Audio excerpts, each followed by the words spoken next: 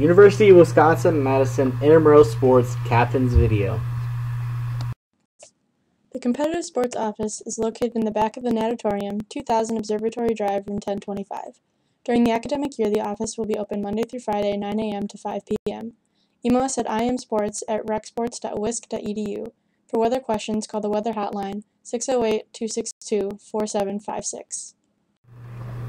New this year, the Intramural Sports Pass. Effective fall 2016, members who wish to participate in intramural sports will need to purchase the Intramural Sports Pass. This process will eliminate the overall team fee. Members will have the following pass options: a year pass for the fall, spring, and summer, a semester pass, an IM team pass, and a summer pass. Captains will still be responsible for default fees and administrative duties. Here are some of the intramural pass options. You can purchase the year pass for $45. The students can purchase a year pass at the beginning of the fall semester through Thanksgiving.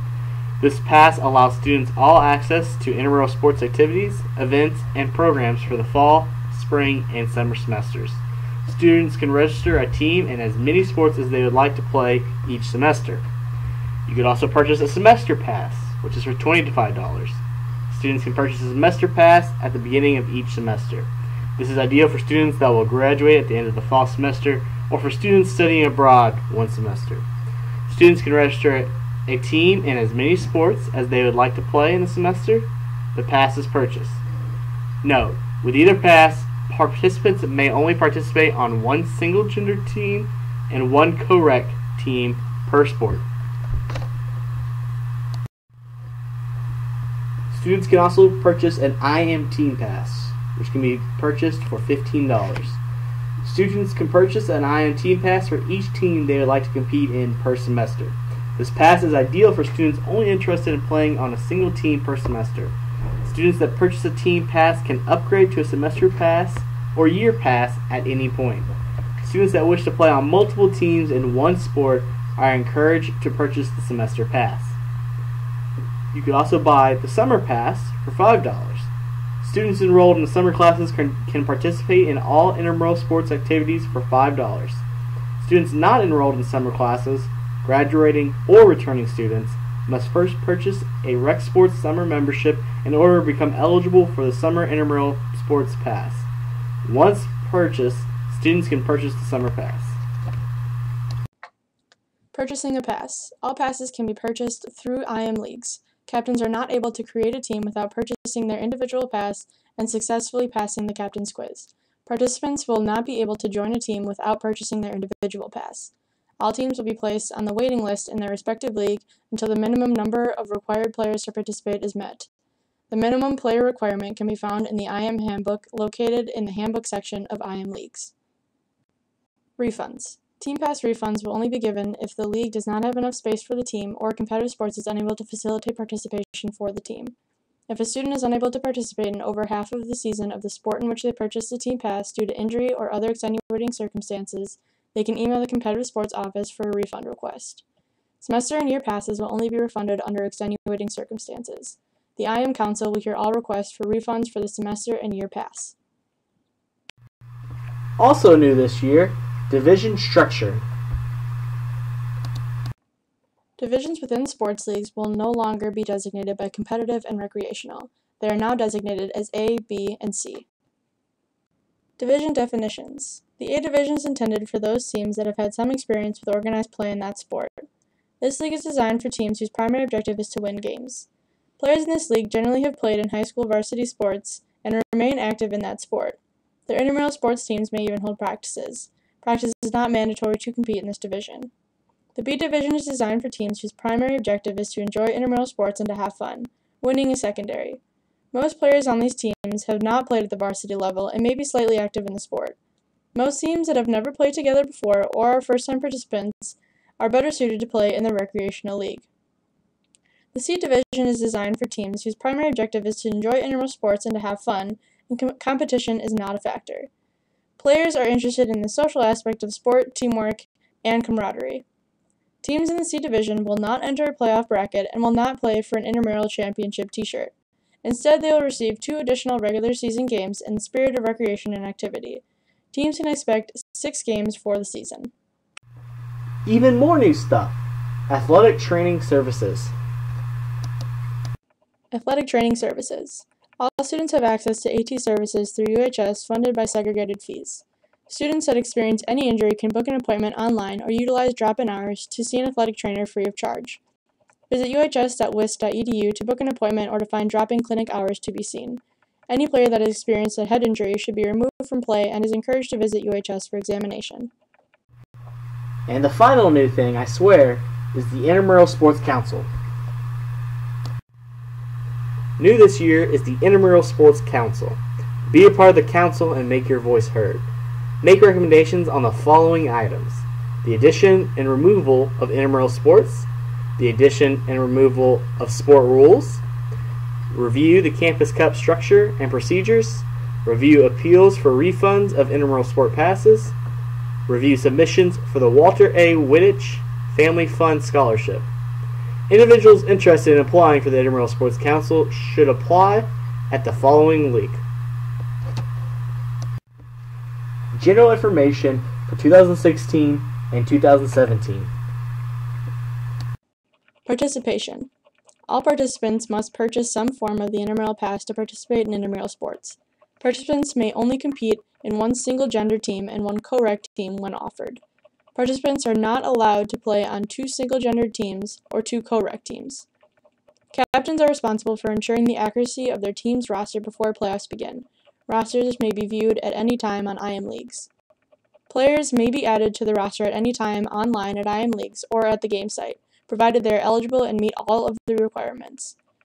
Any team that uses an ineligible player during the regular season will forfeit that game. Any team that uses an ineligible player during the playoffs will forfeit the game and be immediately dropped from further competition. Eligibility. In order to participate in intramural sports, all fee-paying students are eligible to participate. Faculty and staff must have a valid rec sports membership. All participants must activate their account on IM Leagues prior to play. Defaults. If less than the minimum number of required players of a team have checked in with the supervisor at the scheduled location within 10 minutes of the scheduled time of the contest, the supervisor will declare the contest a default. A default carries a $25 fee which can be paid online using your IM Leagues account. Teams wishing to cancel a game must have their captain or co-captain email the intramural sports staff at imsports@recsports.wisc.edu by 12 p.m. the day of the contest with their name, their team name, the league of play, and their intent to cancel. Once a cancellation has been granted, the request cannot be overturned. Cancellations made after 12 p.m. the day of the contest will result in the team captain being charged the $25 default fee. Phone cancellations and defaults are not accepted. Weather. In case of inclement weather, call the Rec Sports hotline at 262-4756, extension 4 for cancellation information. All efforts will be made to announce cancellations by 3 p.m. on weekdays. Regular season games are only rescheduled in extreme circumstances. Playoff games canceled due to inclement weather will be rescheduled and most likely pushed to the following day, subsequently pushing all other games in that bracket back a day. Please check IM Leagues for schedule revisions. ID policy. All participants must have a valid UW ID card or Rec Sports membership card that swipes into Fusion. If a participant forgets their UW ID card, they can still gain access by using a courtesy pass, as long as they have another valid photo ID or have a picture in Fusion. Valid photo IDs include a photo in their Fusion profile, a driver's license, a passport, or any government-issued photo ID. Courtesy passes may be issued up to 6 times per semester for participants. This includes entries into facilities. Numbers are reset at the beginning of every semester. Playoff eligibility. Teams participating in the A or B League that have achieved a 4.0 or higher sportsmanship rating, less than 2 of any combination of defaults, forfeits, or cancellations, and achieve a regular season record of 500 or better will advance to playoffs. Note that any team not given the opportunity to play 50% or more of the regular scheduled games, example, games canceled due to rain, not including defaults or forfeits, will be placed into playoffs. Playoff bracketing procedures. The week following the end of regular season, a blank bracket will be posted. Teams will be ranked by their winning percentage, with the tiebreaker being accumulated sportsmanship points. Further ties will be broken randomly by the system. Starting at a time designated by the league coordinator, teams will select their position in the bracket based on seed. Note, it is better to pick your playoff path based on availability rather than competition. If a qualifying team misses their designated draft time, They can jump into the order where it stands and select at that time. If a team fails to choose their playoff spot, the league coordinator reserves the right to choose that team's spot in the playoffs. Reschedule policy. Regular season games will not be rescheduled. Playoff games will only be rescheduled due to conflict with other intramural sports activities and academic conflicts, class, lab, and exams, that result in a team not having the minimum number required to start the game. Teams wishing to reschedule a playoff game must email the competitive sports office by 12 p.m. the business day prior to the game if possible. Note that proof of conflicts must be attached to the email. Ejections. The competitive sports staff reserves the right to eject any individual, team, or spectator who interrupts the flow of a game in any manner. Players may be ejected before, during, and after any contest, and by any rec sports staff member. Reinstatement. To regain eligibility, the ejected person must complete each of the following. Prepare a written statement detailing the events surrounding the incident. Include an outline of the events surrounding ejection, actions that led to the ejection, assurance that the behavior will not occur again, suggestion for appropriate disciplinary action, and how the behavior will be avoided in the future. The statement should be sent to the coordinator of competitive sports. And schedule an appointment to meet with a coordinator of competitive sports. Please check out the Intramural Sports Handbook for further information. Protests. If a team feels an intramural sports staff member has enforced a rule or policy incorrectly, they must call a timeout immediately following the ruling in question. The intramural sports supervisor will then make a decision regarding the correct ruling and how to proceed. If the intramural sports supervisor is unable to make a decision, the game will be played under protest, and the intramural sports professional staff will make a decision the following business day. Only rule interpretation and player eligibility can be protested. The judgment of an official may not be protested.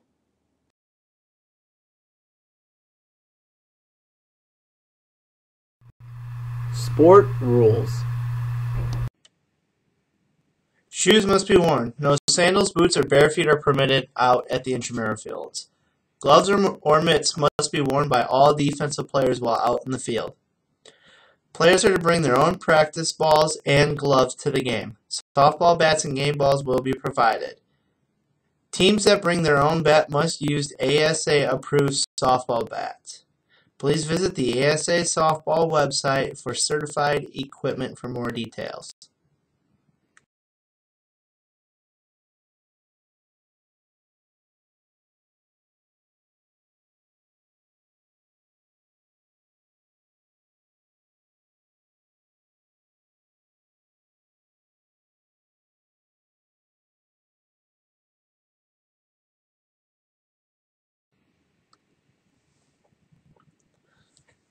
Batting order. At least 7 players must occupy the first 7 spots in the batting order. Anyone arriving late will fill in the 8th, 9th, and 10th spots accordingly. Empty spots in the batting order will result in outs. A courtesy runner may take the place of any base runner injured during play, with the understanding that both players are eligible for further participation in the game. Any eligible sub shall be used as a courtesy runner. If no eligible subs are available, the player who made the last out shall be the courtesy runner. If the last out is on base, up to bat, or next to bat, the previous available out should be used. Teams are allowed to bat 10 or 11 with an extra player, 12 with 2 extra players in co-rec, 1 male and 1 female, in the batting order. The female-male batting rotation must be maintained in co-rec. If a men's team has 11 players, all 11 team captains must notify the umpire immediately of a substitution in the batting order. Players can substitute freely from the field and the bench, but when they are substituting into the batting lineup, they must notify the umpire immediately. All players may withdraw and re-enter a game once, but they must occupy the same batting position in the lineup when they do so. The opposing team handles improper re-entry with a protest. An improper re-entry becomes a violation after a pitch is made. There can never be more than 10 players out in the field at any one time. And all players must stand or sit behind the chain link backstop unless they are playing a defensive position, batting, or running the bases.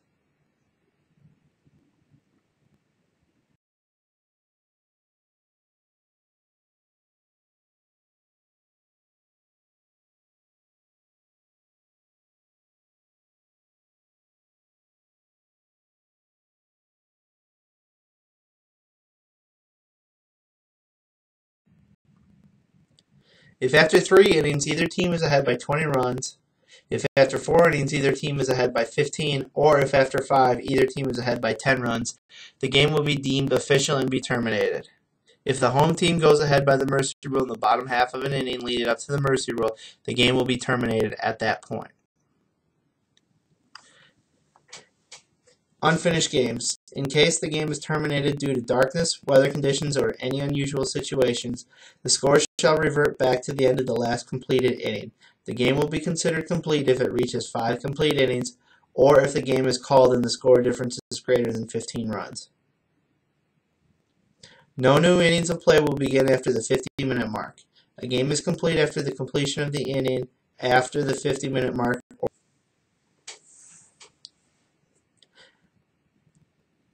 At the highest point of the pitch, the arc shall be between 6 and 12 feet. If a quick pitch is thrown, the umpire shall call illegal pitch. Please make sure that the batter is ready. The pitcher has 20 seconds to release the next pitch. If an illegal pitch is thrown, the umpire shall call illegal pitch.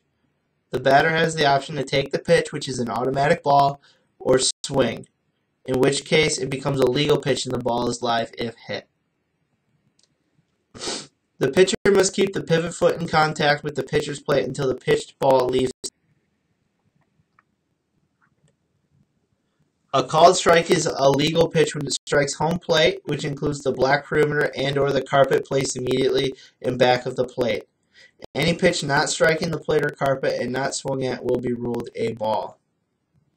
If a batter steps with one or both feet entirely out of the batter's box, they shall be called out. If the batter steps on or over the plate or mat, they will also be called out. Players will start with a 1-strike, 1-ball count. 4 balls will constitute a walk. A strikeout will consist of any combination of 3 strikes. A foul ball is considered a strike. There will be a line drawn 1/3 of the way from home plate and third base. If the runner crosses this line, they must go home and it will be considered a force out. When possible, the catcher has the plate and the runner should use the mat to avoid collisions. Leadoff, stealing, bunting, or chopping down on the ball are not permitted. Sliding is permitted. Those players that do not know how to slide properly are cautioned not to slide. First base.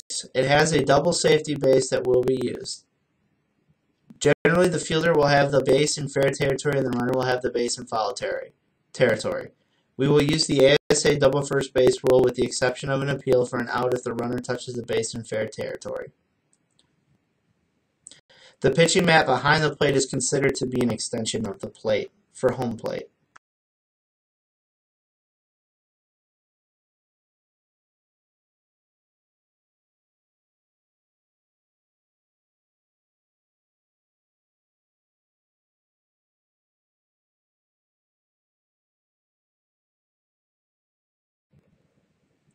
This concludes the Intramural Sports Softball Tournament Captains Meeting. The Captains Quiz found on IM Leagues must be completed with a score of 80% before a team can be created. Feel free to contact the IM webmaster at imsports@recsports.wis.edu with your questions or concerns. Best of luck this up. Thank you, and good luck this year.